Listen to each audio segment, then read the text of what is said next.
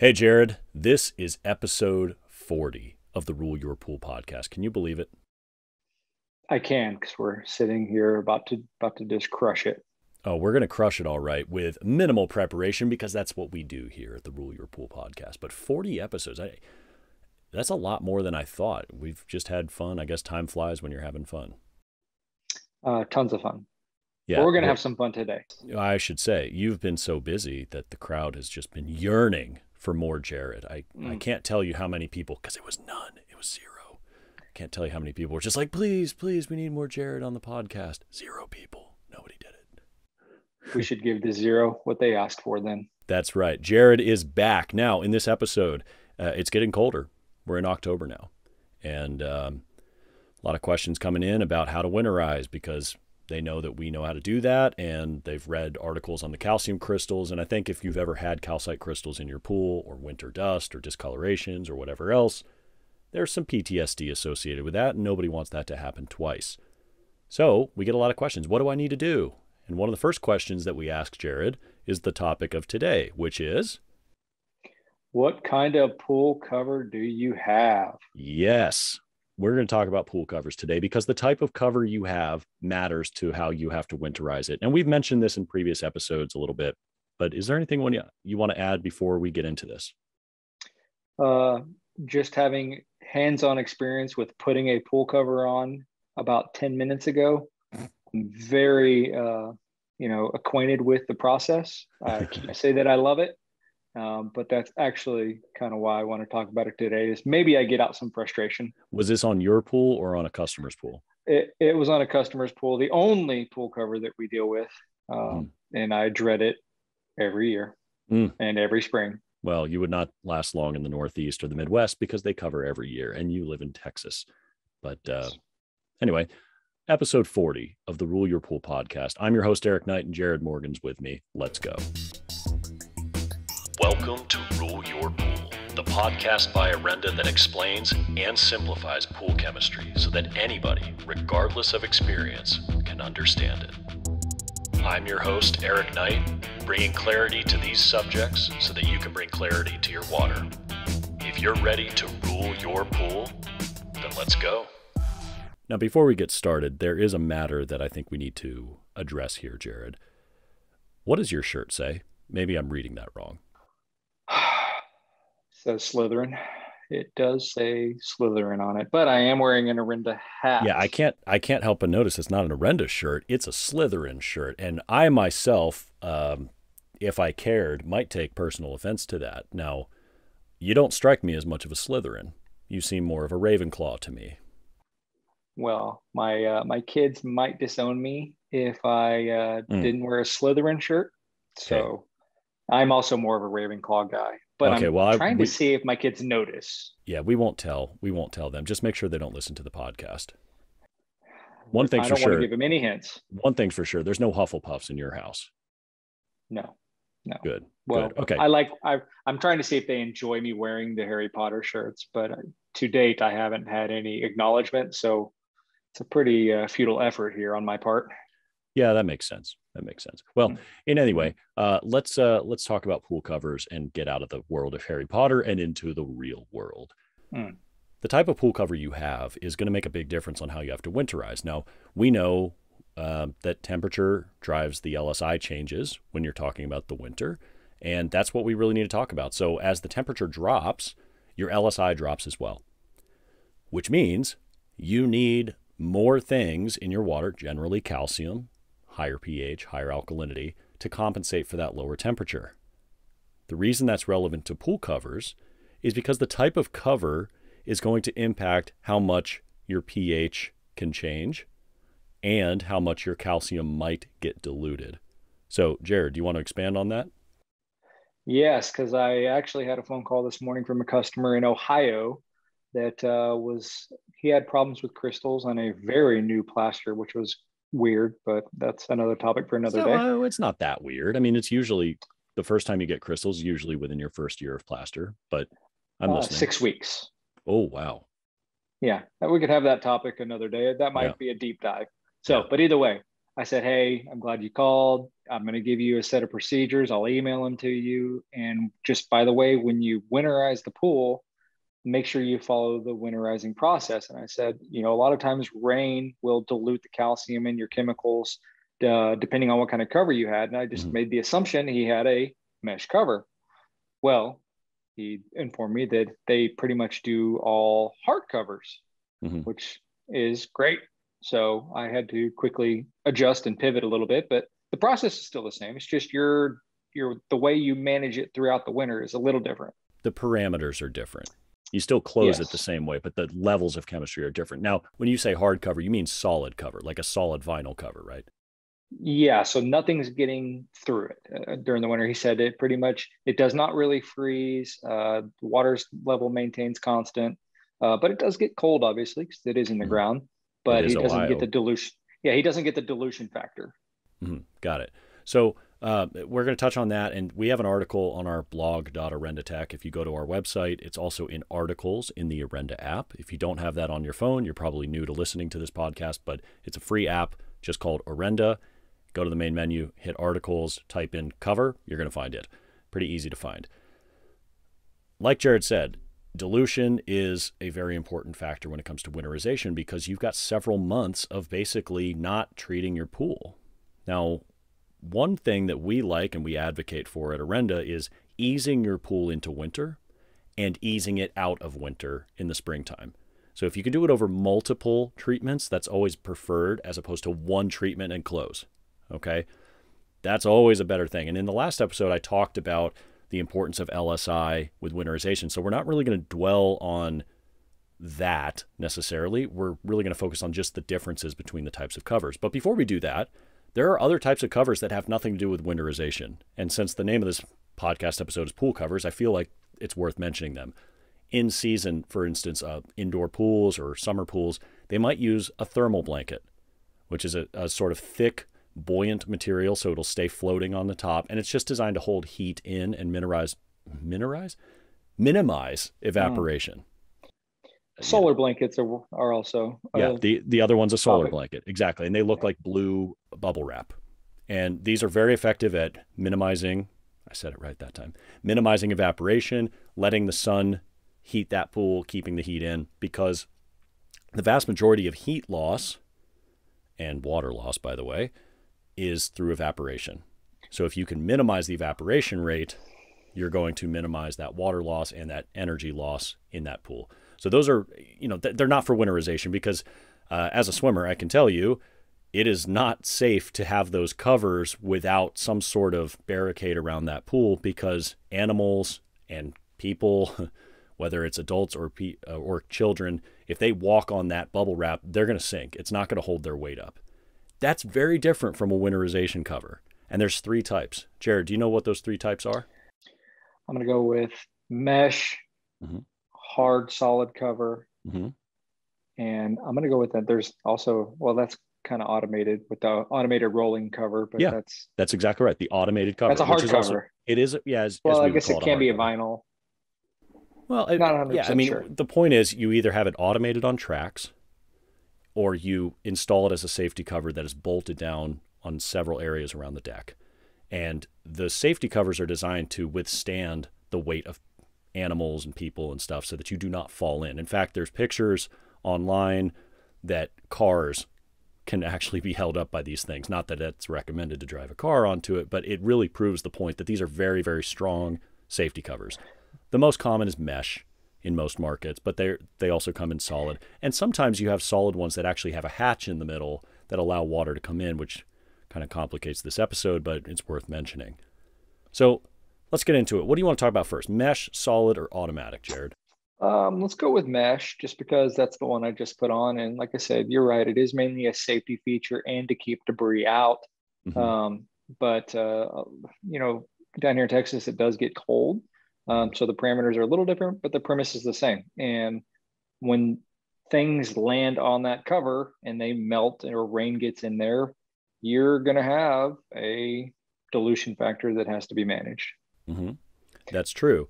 Now, from a cleanliness standpoint, mesh covers will act sort of like a coffee filter or a tea bag full of herbs. Like if you have a bunch of leaves, pine cones, pine needles, whatever, and it gets rain and snow on there, tannins from these breaking down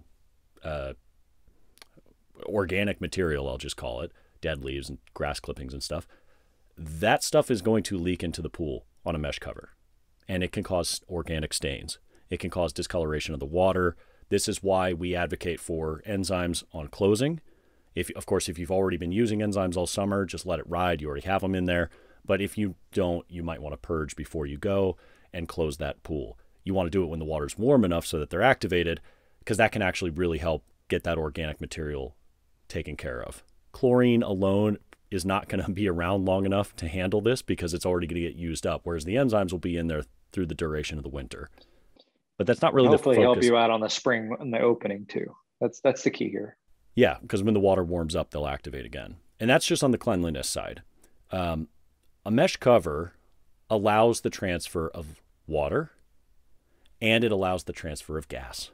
Okay, so this is a very important difference between a solid cover, which doesn't allow either of those two things. A mesh cover is going to allow CO2 to escape, which, as we know, as we drive so persistently on the physics of how water behaves, Henry's law comes into effect. The CO2 will leave, allowing your pH to rise up to its ceiling. That's usually a very, very good thing. That's a big advantage that mesh covers have, in my opinion, if you are managing the LSI, predicting that. If you don't, it could be problematic because you're going to have a high pH, and in the springtime, you could actually get some scale. Although it's very rare, you wouldn't have it in the fall. You can have it in the spring as the water warms up. So it's just something to be aware of. You want that pH to be accounted for, that it's going to be up to its ceiling.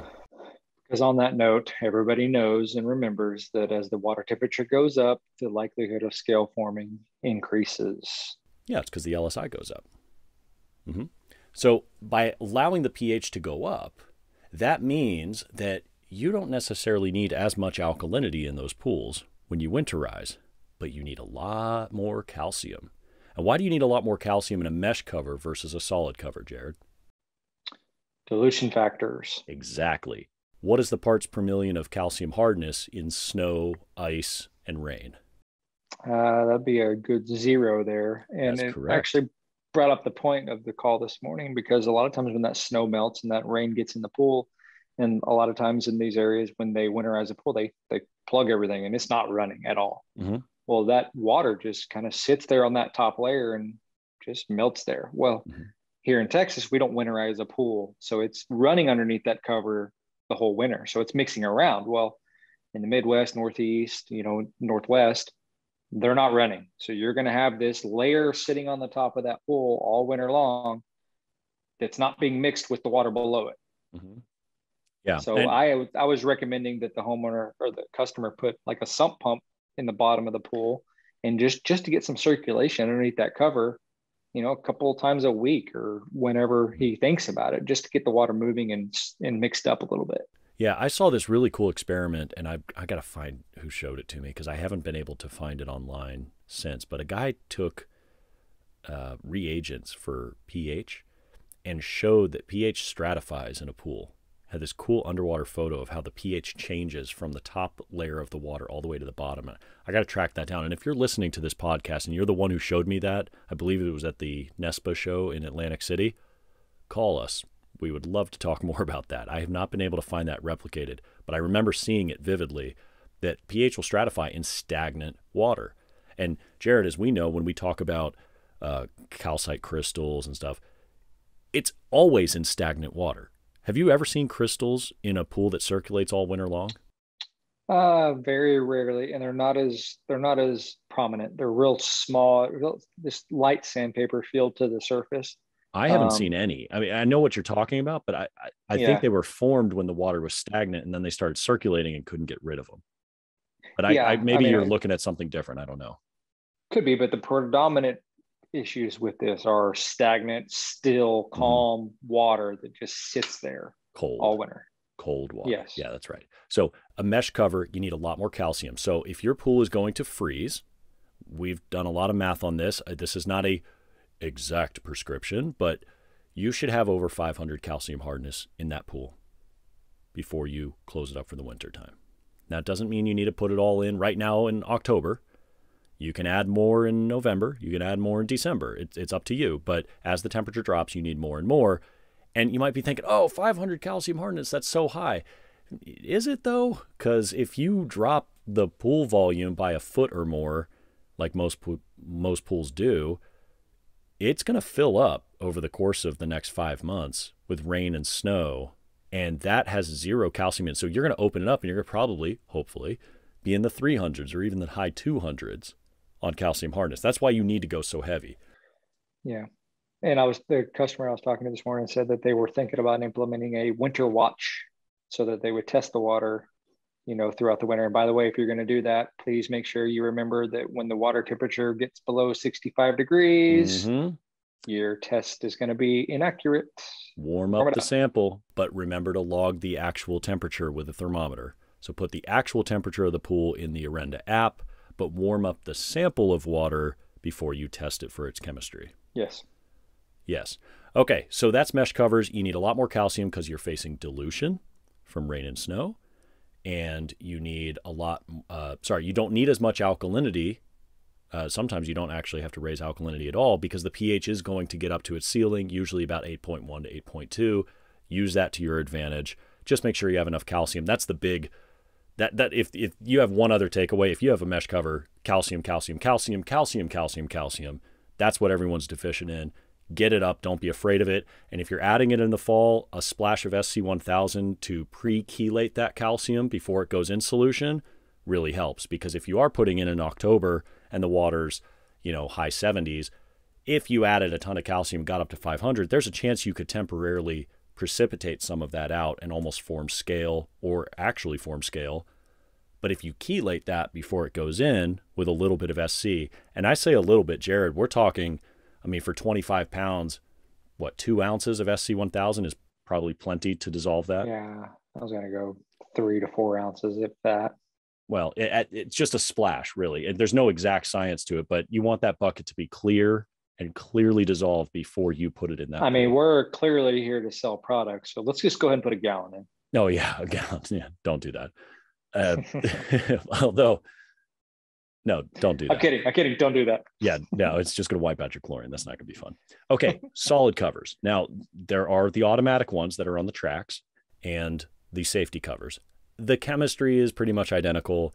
The only reason I wanted to mention the automatic ones is because of people that often open them in the wintertime and change the temperature. So let's do the automatic one first. Okay. This season alone, I had at least 2 pools with the exact same problem, and they were on opposite sides of the country. One was in New Jersey and one was in California. And they had the exact same problem that another pool a year or 2 prior had. The surface was getting destroyed. It looked terrible. And it was a relatively new surface. It was probably 2 years old, maybe 3. And it just looked completely etched out. Come to find out, there's an automatic pool cover. Well, if you have an automatic pool cover, when you close it, you're suppressing the pH because the CO2 can't get out. Not necessarily a bad thing for pH control, but what happens if you're doing that through the wintertime? It's really cold. Maybe your water's down to the 50 degrees or 40 degrees in November or whatever it is. And you say, hey, you know what? We want to use the pool. So you go over and you fire up the heater. Then you open it up and you swim in this heated pool that's 80-something degrees, and it's steaming because it's cold outside. And it's a great fun. I can't judge because when I was a kid, a neighbor down the street had a pool like this, and it was just revolutionary for us. We never had a pool growing up. And so when they opened it up, and it was right around Thanksgiving time, all of us on the street went to this pool. It was so cool. And it, steaming, it felt like a hot tub. The problem with that is after everyone gets out, granted, you just had a 30+ degree swing in water temperature in hours. Now you shut off the heater because you're done with the party and you close up the lid. Jared, what do you think that does to the chemistry?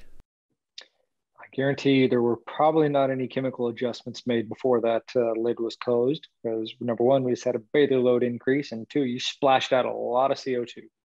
You did, but the temperature is going to go right back down.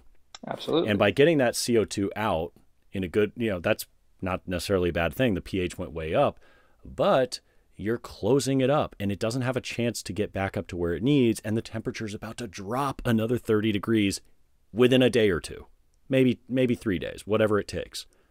That is a radical change in your LSI, and a pool cannot sustain that. So the water has to find equilibrium because you're basically containing it under this automatic cover, and it's going to eat. And it's going to eat that plaster surface and destroy it. And then when the temperature rises again, a lot of that can get carbonated. It'll turn white. Now, I'm sure you've seen this. I know I saw it several times. This year alone, 2 pools in particular really looked awful.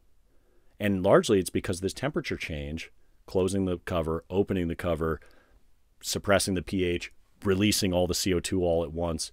It's not the best thing. So a pro tip, if you're going to use your pool in the wintertime, not saying don't do it, leave the lid off for about a day after you're done. Let the CO2 get out, let it run its course, drop that temperature back down, then close it. Then you're not doing this steep roller coaster thing. You're just going up and you're going down. As long as you have the ability to test the water, you know where your calcium hardness is, you can go back to cold. That would really take the edge off on these automatic covered pools. Do you agree with that, or you're kind of shaking your head maybe? I do. I'm just thinking of logistics because it's cold outside, Eric.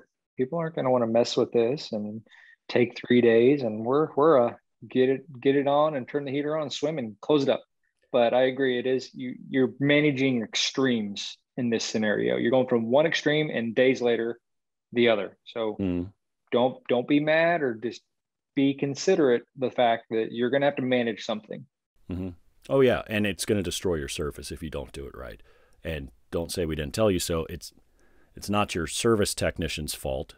It's temperature and CO2 that are not able to harmonize like they normally would if the pool were open. So just keep that in mind. It can absolutely tear up a cement-based surface, and it can fade a vinyl liner. It can do all sorts of stuff. So that's why I wanted to include the automatic cover. But because it's a solid cover, the last one we're going to talk about is a solid safety cover. This is the exact same style cover as a mesh one. It's, you could put a car on it if you had to, but it doesn't let any water in and it doesn't let any CO2 out. And as a result, you don't need quite as much calcium. We still would recommend over 400 just simply based on temperature, but you're not going to have that dilution unless there's a hatch in the middle of it, which can allow some water in which case you do need more calcium. But the thing is, CO2 is not going to escape. So Jared, let's think about this. If we follow the textbooks, not the Orenda way, but the textbooks say you got to winterize at what pH range? They would say keep it in ideal range of 7.4 to 7.6. Exactly right. So if you are closing the pool and you put it to 7.4 to 7.6 and you close it up with a solid cover, what do you think the pH is going to be of that pool when you open it, if nothing else changes? Well, I would hope, since we've been talking about Henry's Law and having a solid cover on there, hopefully it's between 7.4 and 7.6. Yes, on paper it should be. How often do you think that actually happens, though? Not very. I don't think it's ever happened. Yeah. And well, on a plaster type pool, sorry, maybe on a fiberglass or a vinyl liner. And the reason for that is as the temperature drops, so too does the LSI. The water has to get into equilibrium. So what's it going to eat, Jared? It really loves calcium. That's what the LSI is all about.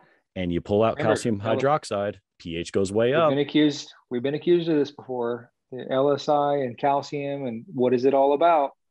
The LSI is about calcium, everybody. Calcium carbonate saturation. So the water's hungry. Now on paper, it should stay 7.4 to 7.6 because CO2 cannot escape. It's kind of like capping your beer, keeping the CO2 in the beer. Okay, makes sense. But as the temperature drops, water gets hungry, it eats, pulls out calcium hydroxide. You open up and you've got winter dust everywhere. And that happens because the pH spiked and the water only found its equilibrium on its own. And as the water heats up, it precipitates. It looks like plaster dust everywhere. Or you get crystals if the water was stagnant as well. Not a good scene. So, pro tips on winterizing with a solid cover. You want to take a stab at this? I'm putting you on the spot because I don't think I've discussed this with you before. I don't know if you have, but I'm just going to go with pro tips I'm still a big fan of the winter watch with periodically checking the the water to make sure it's balanced. I'm a huge fan of putting a sump pump or two in the bottom of the pool and having it on a timer to flip on a couple of minutes every day just to keep it moving and not stagnate. I would also definitely recommend keeping that calcium level up above 400, probably to closer to 500, and keep that pH at 7.8. What's wrong with that? Well, all those are good tips. What I was going to say is adjust your chemicals at least a day before you put the cover on. Let your pH naturally rise up to, like he said, about 7.8 to 8.0, or even a little bit higher if you want to. If not, you need more alkalinity. If you have to close it that day and you don't have another chance to get back there and your alkalinity is at 80, raise it to 100. And the reason you want that is because you need more carbonates in your water to insulate it for the wintertime, because you're basically sealing the crypt and walking away. You'd rather have the extra alkalinity in there so that you can pull that pH up. Even though you can't lose CO2, you need some buffering mechanism in there. Whereas in a mesh cover, it doesn't necessarily matter as much because you have a lot more calcium and the CO2 escapes, so your pH rises. You don't have that benefit in a solid cover. So give it time. Let the pH rise up and, keep the water circulating. Then you show up. Just don't adjust the pH on that last day maybe. If you have questions about this or anything else, reach out to us. Call your local rep from Orenda. Find our dealer locator list. Find somebody who understands our program. It's on our website. It's pretty easy. I believe it's in our app, and if it's not yet, it will be soon. We're here to help you. We're here to support you. And for all of you homeowners listening, thank you so much for listening. For all you service techs out there, and I know that that's a growing group of our audience because you all are the ones who reach out with ideas of what to cover on this podcast, and this was pretty well requested. So, yeah, I'm Eric with Orenda. Jared, thank you for joining me, and this is our 40th episode. Who knows what we're going to talk about next? Told you we were going to crush it. I think we crushed this one. Yeah, this one went pretty quick. Thanks, everybody. Enjoy. Thanks, everybody. Thank you for listening to Rule Your Pool, a podcast by Orenda Technologies. For more information on what we discussed in this week's episode, check the links in the description or visit www.orendatech.com. I hope you find this show valuable enough that you tap that subscribe button and share it with your friends. You can also like us on Facebook and social media. And with our help, you'll be able to rule your pool without over-treating it with chemicals and wasting money. I'll see you next episode.